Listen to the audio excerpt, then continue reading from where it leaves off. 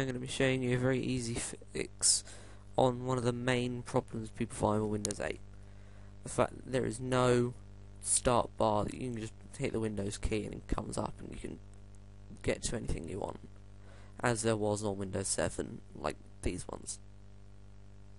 But I found a very easy program that does give you a kind of start bar, which I feel is almost slightly better than Windows 7 one, and looks like this.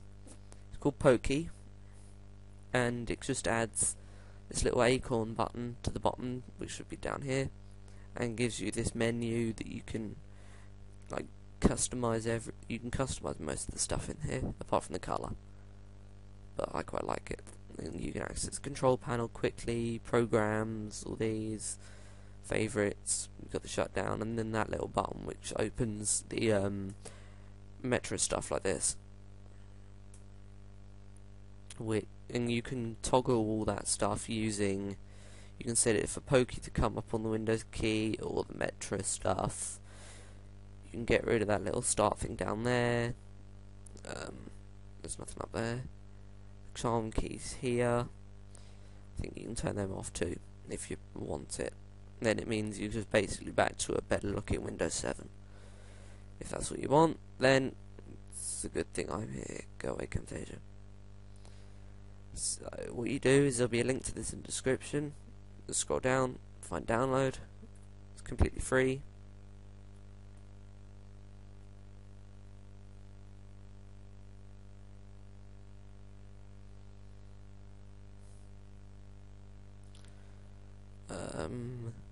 Yeah, tick that, because then that instantly installs it and puts it down there. Just click install, and this shows you what it can look like. You can download apps from its built-in app store and pin them to the bottom, which is down there.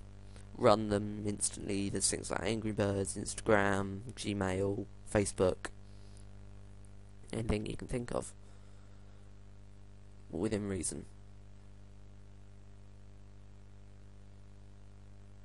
It might take some time to install because it's quite detailed and powerful.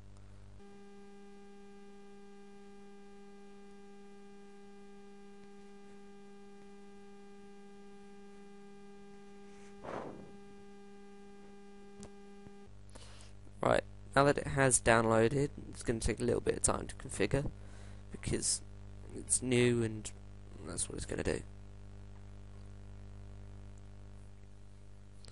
Just wait. So far it's dimmed out, as you can see down here, except then when the image goes like this center thing, instead of being white, they go like this.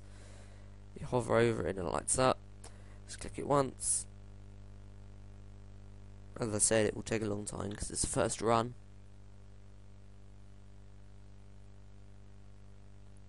Didn't think it would take this long. Didn't when I installed it earlier. There we go. Right, and this is what it looks like. They're all rollover things. It looks very professional. You've got the App Store. You've got popular ones, which you don't even need to open a web browser for. You just click install, and it installs. It automatically pins it down here. It doesn't take too long normally to install, but there you go, installed. It comes up with a little pop-up thing down here.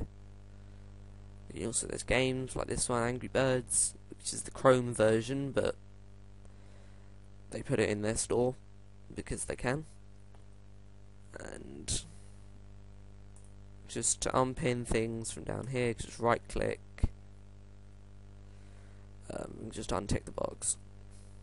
Very, very simple. And I'm not sure what that box is. Okay, that's Facebook.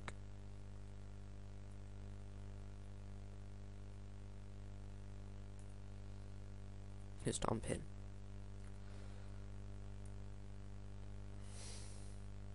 It is quite slow, but if you just restart your computer if you want to, it should help itself. So then all you've got to do to run the apps, just click them, and as you saw there with Facebook, it opens in its own dialog box.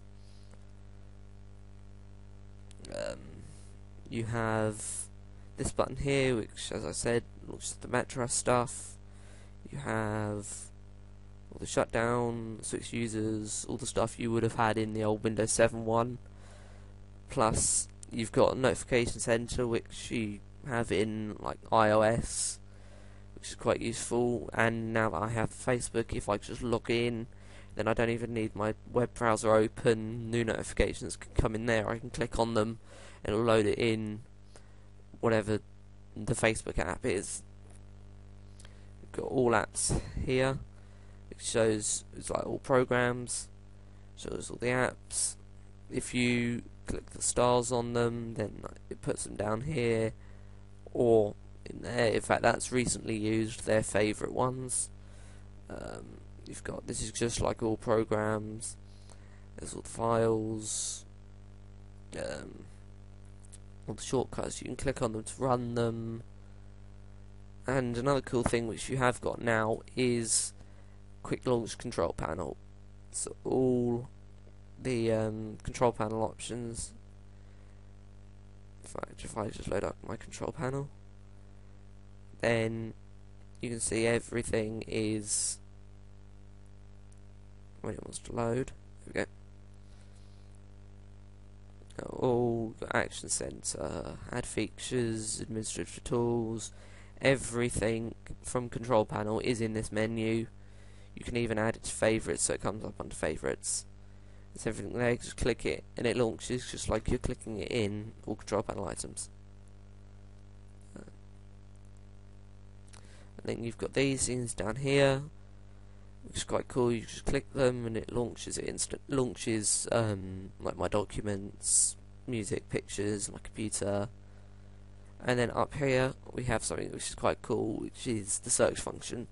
So if I want to search for, say, search the channel name,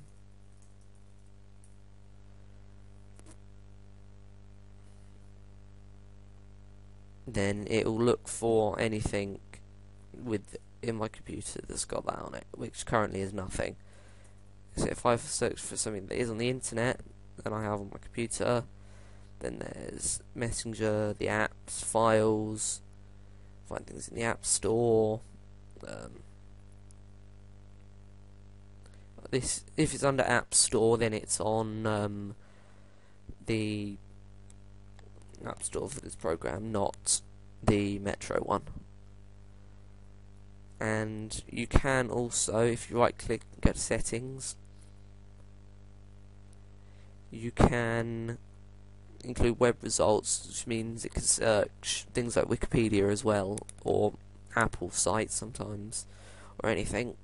And here we've got notifications, which has to come up down here. We've got replacements. Boot to desktop means when you turn on your computer, it instantly comes up with the desktop instead of the as it does normally, the Metro stuff, which is quite useful to make it seem, it means you can go completely without the Metro stuff. You've also got the Windows key to open it, which I don't like because I sometimes even still use the Metro stuff because it, as annoying as some people find it, I think it looks quite cool. You've also got the Windows key going to the desktop. Well, these are the controls from the desktop here, and these are the ones from the Metro stuff, which Windows calls the modern UI. So I keep the Windows button off because that'll always take me to the Metro stuff, except for here, so it can toggle between them. I think that's everything. Everything else is just like normal. It's all very intuitive. Everything's just as you would normally have it.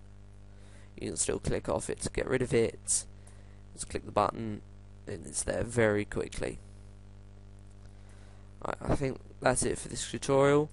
Just before I go, we've got 9 subscribers on our channel, which is pretty good considering we haven't been up. That date there's wrong. We haven't been up very long, but as it shows here, we only have 4 likes on our Facebook, which isn't that good. So there will be a link in the description to this Facebook page, or you just Facebook/WxDProductions. Alright, there will be more tutorials I will do. We've got an iPod 5 unboxing coming, and I will do a almost dummies guide to the new UI to Windows 8, how to use it, and I will also do how to fix Minecraft, because Nox has said he's not going to use it. I'm not going to let Minecraft 1 on Windows 8, and I'm going to show you some loopholes which let you. Right, thanks for watching. Subscribe.